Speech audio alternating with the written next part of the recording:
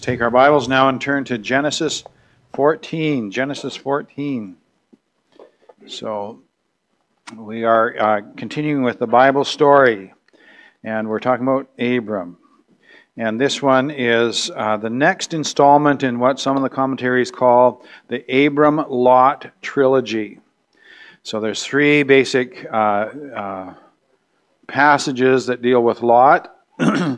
We looked at last week the choice, where Abram at the time, and Lot separated, with Lot heading towards the rich Jordan Valley and approaching the land of Sodom. And both men were very rich, the Bible tells us. This was the source of conflict between them and their herdsmen, and that was precipitated the separation and the change. Now, it is striking that how things turn out after the separation is made. Lot makes his choice based on earthly values, it appears. The Bible in the New Testament calls Lot a righteous man.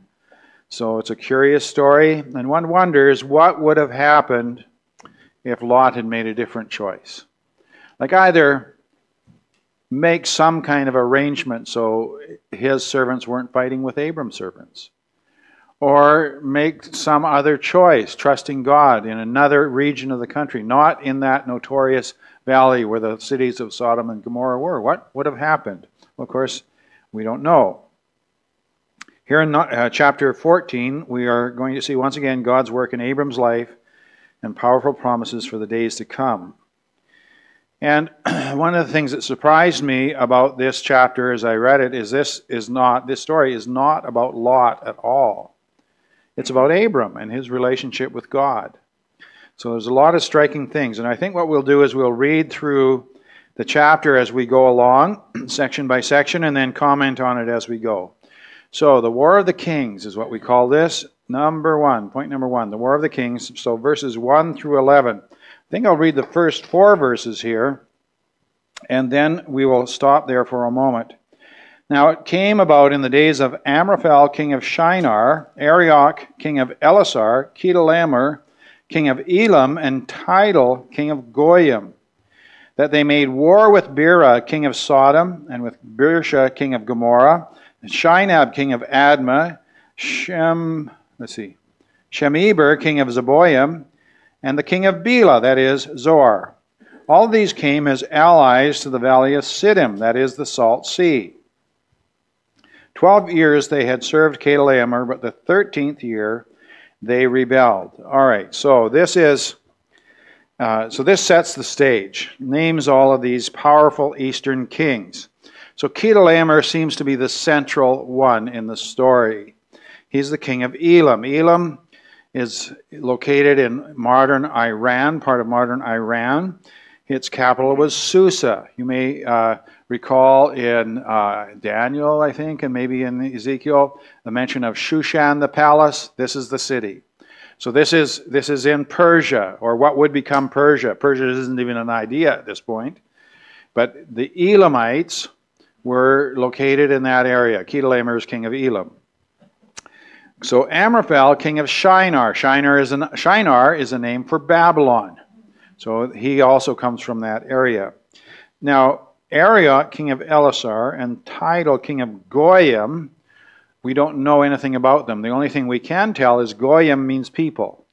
The Goy, okay? Goy is a person. So Goyim is people, more than one person. So we don't know, that's all we know about them. And one of the things that I should say, that we're talking mostly, I think, of city-states. Not exactly empires, but city-states. That's why they're mentioned as the king of this place, the king of this place. Especially the ones that are in the valley of the Jordan. They are kings of city-states. These cities are nearby each other, and they are independent kingdoms, but allied. So they're allies. Now, the weaker kings, Bera, king of Sodom, Birsha, king of Gomorrah, we're familiar with them. Admah, we don't exactly know, but it must be somewhere in the location. And Zeboim, we don't know exactly what that is. The king of Bela, he's not named, but it's identified that this is Zoar, which is a little city just south of Sodom. It's the city that Lot would flee to when the destruction of Sodom came about. All right, so these smaller kings, these western kings, were under tribute. What that means is that at some point in history, these stronger eastern kings had, especially Chedorlaomer, had put these men under tribute. That meant they had to pay taxes to Elam, to Chedorlaomer, without, in other words, if they didn't, they'd get beat up. And I've often thought about this as you look at the kings and of various lands throughout history. It's basically like the mafia. As long as you pay your fees, as long as you pay your protection money, you don't get beat up. But if you don't pay your fees, if you don't pay your taxes, they'll come and beat you up. That's the way it works. That's the mafia. That's the kings. You can tell I'm not a huge monarchist. There is that aspect to it. The only monarchy I like is the one of Jesus Christ. So that's the one I'm looking forward to. Anyway, so that's what they're doing. And so these guys decided, well, we've had enough of this. They're far away, so we're going to quit paying taxes. We're going to quit paying the tribute. All right, so verse 5.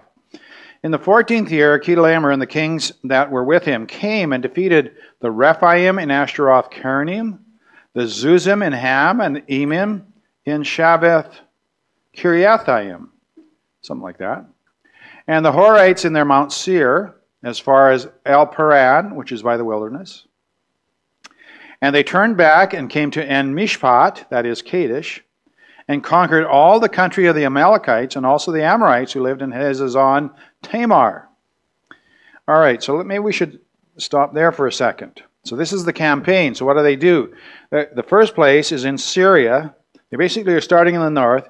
Syria, then they're working around the eastern side of the Dead Sea. Seir is the land that eventually will become the land of the Edomites, where Esau lives. And then they work their way around and they come up to, Kadesh, that's in the south of Israel. Kadesh Barnea, Kadesh Oasis, that's where the Israelites would come to refuse to go into the promised land. So they've worked their way around. They're basically doing the Exodus in reverse. Coming down the eastern side, then coming up from the south, and now they have basically surrounded Sodom and Gomorrah, which are in the center in the land there in the Jordan Valley. All right, so that's through verse 7. And the king of Sodom and the king of Gomorrah and the king of Admah and the king of Zeboim and the king of Bela, that is Zoar, came out. And they arrayed for a battle against them in the valley of Siddim. So that's the valley of Salt, where the Dead Sea is. We don't know how big the Dead Sea was at this time, but it was basically in that region where this battle happens. Against Chedorlaomer, king of Elam, Tidal, king of Goyim, Amraphel, king of Shinar, Arioch, king of Elasar. 4 kings against 5. So you got 4 against 5. The 5 might think they have a chance. Problem is they don't. All right. Now the valley of Siddim was full of tar pits, and the kings of Sodom and Gomorrah fled, and they fell into them. But those who survived fled to the hill country. So the eastern kings were stronger. And verse 11, then they took all the goods of Sodom and Gomorrah and all their food supply and departed. So the battle didn't go well for the western king. So here we are. They sack Sodom and Gomorrah and the other cities, and they say, all right, well, we've got our tax money, so now we go. All right, they're going back, and let that be a lesson to them. That's the whole idea. Now, what does this have to do with Abram's story? You look at this incident. This is just another instance of battles and wars between kings. We go through history. There's lots of these. And there are kings putting their authority over another king. They're demanding tribute. They're demanding obedience, etc. This is how empires are built, and so forth. And so what does this have to do with Abram? Abram is this central character in the Bible story. So what does it have to do with Abram? Here it is. Verse 12, the fatal error of the eastern kings. Verse 12. They also took Lot, Abram's nephew, and his possessions and departed, for he was living in Sodom. That's interesting. This verse, if you look at the verse 11, are basically identical. They took all the goods of Sodom. They also took Lot. Okay, and his possessions and departed, on all their food supply and departed. All right? So that's basically a parallel. This is meant as an emphasis. Oh, thank you. I never drink water anyway, but thank you. Okay. I just survive. Okay. So, but they also took Lot. So the implication of this is that Lot was not part of the military defense. Okay, so here he is living in Sodom. The men of Sodom have gone to war. Where's Lot?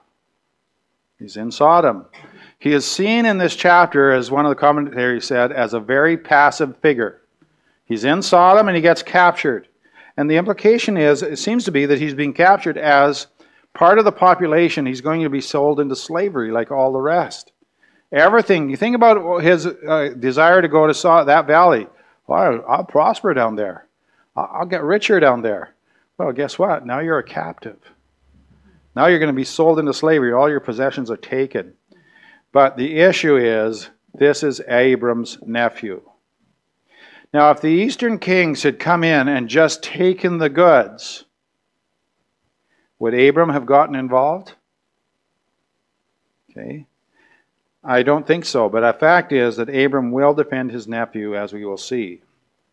So, Abram acts, verse 13 to 16. So let's read that section. Then a fugitive came and told Abram the Hebrew. Now, he was living by the oaks of Mamre and the Amorite, brother of Eshcol and brother of Aner, and these were allies with Abram. When Abram heard that his relative had been taken captive, he led out his trained men born in his house, 318, and went in pursuit as far as Dan. He divided his forces against them by night, he and his servants, and defeated them, and pursued them as far as Hobah, which is north of Damascus. He brought back all the goods and also brought back his relative Lot with all his possessions and also the women and the people. All right. So there's several things to talk about here. A fugitive comes to Abram and tells the tale. So Abram goes to war. Now notice what Abram has in his household. 318 trained men of war. Now, the Bible said to us that Abram is very rich. We don't really have a conception of this. Now, if there's 318 men in his retinue that are trained men, that are warriors, what is this? And how many people are in Abram's encampment anyway? If you've got 318 warriors, how many other people are there? Presumably they have wives and children, maybe parents. They're all in Abram's body, right? Abram is no small guy. This is his personal bodyguard. Yeah, think about that. This is his security force. Right? They're ready to go. Secret Service, yeah, somebody said Secret Service. Okay? All right. So, and we'll find in verse 24 that he has allies. Because he says, we're going to share of the men who went with me, Aner, Eshcol, and Mamre. Okay, so these are Canaanites who are in the land who are allies of Abram. So he has allies. So we don't know exactly how big this force is. But they were part of the fight. Now the pursuit goes as far as Dan. Apparently, so Dan is in the north of Israel, south, just at the foot of Mount Hermon. And now we have to say, it wasn't called Dan when Abram goes there. It's not called Dan until hundreds of years later when the tribe of Dan goes up there and settles there. Okay, that's in Judges, right? So that's at least 400 years away, more than 400 years away. And so this is a bit of an anachronism. Now Moses is not probably writing this down and saying, oh, I know in 400 years it's going to be called Dan, so I'll just put that in there. Probably some Israelite has, as they've been caring for Moses' documents, has added the name in of Dan in so that people know where it is, those who are reading in that time. Okay, they know where Dan is. All right, now I'm going to give you a picture that Rob sent me. This is the site. Okay, this is Dan. You see these steps that are here at the bottom of this structure. Now that roof is That is modern, in case you were wondering. That wasn't there then when Abram was there. Okay, so that's protecting the archaeological finds that they have there. But you see those steps. This is some kind of a fortress. And I'll give you another picture on the side. Okay, so there's a model down in the forefront. So when Rob and Maureen were in Israel a little while ago, or is that what in this trip? Yeah, yes. Okay, so this model in front is what the fortress would look like. Okay, and there's these steps going up to the gate, and there would be these secure walls. So this is the place where they had gone, and this fortress dates back to the time when Abram fought against Chedorlaomer. This is one of the oldest archaeological digs in Israel.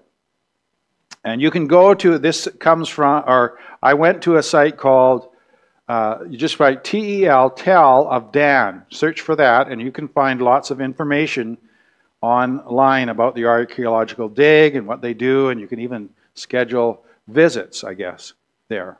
Although I'm not sure you'd want to go there right now because they're firing missiles like mad over there. Okay, but anyhow, the former name of the city was Laish, is the former name of the city. Anyway, so the strategy is they come to Dan, and they're I don't know if they're holed up in the fortress or not, but they're somewhere in this region. And so they divide their forces. And notice they also, let's see, what verse was it? Verse 15, so let's go back there. He divided his forces against them by night. Normally, my understanding is, in the ancient world, they did not fight at night. Hard to see. They didn't have infrared goggles. You know, they're not, those scopes on their rifles. So they didn't fight at night. They fought when they could see somebody, but they did this, they attacked at night. And they drove them out of that place, and it says they pursued them as far as Hobah, which is north of Damascus. So north of Israel, all right, so then I'm not sure how many miles it is from this location, Dan, to Damascus. Damascus is one of the oldest inhabited cities in the world, continuously inhabited cities in the world. So that's up in Syria. It's probably at least 80 miles. I don't know. Close to that from where Dan is. And they pursued them north of Damascus. Okay? And so they really put a beating on this alliance of 5 kings. So that's the point. And so then Abram brings back all the goods and Lot and all the people. All right, and so then we come to the point of the chapter. Abram is blessed. Okay? So look at verse 17. Then after his return from the defeat of Chedorlaomer and the kings who were with him, the king of Sodom went out to meet him at the valley of Shaveh. That is the king's valley. And I'm guessing that's probably what would be the valley of Jezreel, or where Armageddon will be eventually fought, I think. And in any case, Melchizedek, king of Salem, brought out bread and wine. Now he was priest of God Most High. He blessed him and said, Blessed be Abram of God Most High, possessor of heaven and earth. And blessed be God Most High, who has delivered your enemies into your hand. He, Abram, gave him a tenth of all. The king of Sodom said to Abram, Give the people to me and take the goods for yourself. Abram said to the king of Sodom, I have sworn to the Lord God Most High, possessor of heaven and earth, that I will not take a thread or a sandal thong or anything that is yours, for fear you would say, I have made Abram rich. I will take nothing except what the young men have eaten. The share of the men who went with me, Aner, Eshcol, and Mamre, let them take their share. Okay? So this is the disposition of this whole situation. But what is the thing? There is a contrast between the king of Sodom and the king of and Melchizedek. The king of Sodom came out to meet Abram, but Melchizedek brought out provisions. Okay, so you get the sense that the king of Sodom is somewhat pompous as he comes out, even though he's been defeated, even though he owes everything to Abram for recovering all the people and so forth, and all the possessions, but he is still trying to put himself forward as somebody who's important. But Melchizedek comes out with provisions for Abram and his men. And Melchizedek, his first word to Abram is, Blessed be Abram. Look at verse 21, the first word of the king of Sodom. Give. Gimme. Right? Give me the people. Right? So that's quite an interesting contrast. But the focus of the chapter is Melchizedek's blessing of Abram. And we know, of course, we've been through this in Hebrews. We've talked about this chapter. And we know the theological implications of this, but that's not what this chapter is focusing on. The focus is on this blessing. Blessed be Abram of God Most High. El Elyon is the Hebrew name for God Most High. Possessor of heaven and earth. And blessed be God Most High, El Elyon, who has delivered your enemies into your hand. And so we have this. This is the centerpiece. Now, the reason this story is given to us is because Abram has acted in defense of his kinsman, but God gives him a blessing through Melchizedek. That's the big thing about this chapter. And then we have something interesting in the distribution of the goods. Now you notice I've given you the parallelism with the AB and then the A and B on that blessing. Now let's look at the distribution of goods. Abram gives Melchizedek a tenth in verse 20. The king of Sodom asks for the people, you take the goods. Abram declares his oath to the Lord God Most High, and here it is, Yahweh El Elyon. Okay? And then he says to the king of Sodom, I will not have you make me rich. King of Sodom asks for the people, you take the goods. Abram's response, I will not have you make me rich. And Abram reserves the spoils of his allies. So he gives Melchizedek a tenth, and he gives to his allies their share, but he takes nothing for himself because he is the servant of Yahweh El Elyon. That's the center of this chapter. This is one of the great chapters of Abram's faith.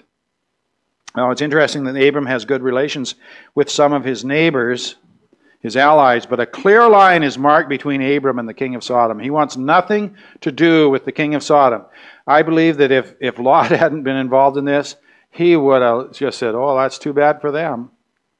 He wouldn't have risked his men. He wouldn't have done the night march. He wouldn't have done the attack at night. He wouldn't have pursued them past Damascus. He would have just said, oh, well, too bad, so sad, you're had. Right? I think that's what he would have said. All right? But Lot was there, and he trusted God. And Lot, despite his faults, is a righteous man. He has a relationship with God. Now, on a personal level, we can take this as an example how to get along in the world. Some men we can work with, though they don't believe. Others we must keep our distance from. There are some people you just, you need to keep a distance, even though if you were to make a deal with them, you might make some money. Back when I was in real estate, there were some guys, I really did not trust, I have to say. I would avoid doing anything with them. But the most important part of the chapter is the relationship Abram has with God, as demonstrated by the encounter with Melchizedek and the staunch faith of Abraham. And so we must follow this example very closely. May we bless the God Most High and serve Him all our days. So let's bow our heads for a word of prayer as we close this afternoon. Our Father, we thank You for this time to look at Your Word. We pray that it might be something that speaks to our hearts and guides us in our own way about how we should live. Lord, that we would be faithful to You. Lord, we're so weak and capable of sinning. Lord, I pray that You would help us and keep us in Your ways. We pray these things in Jesus' name. Amen.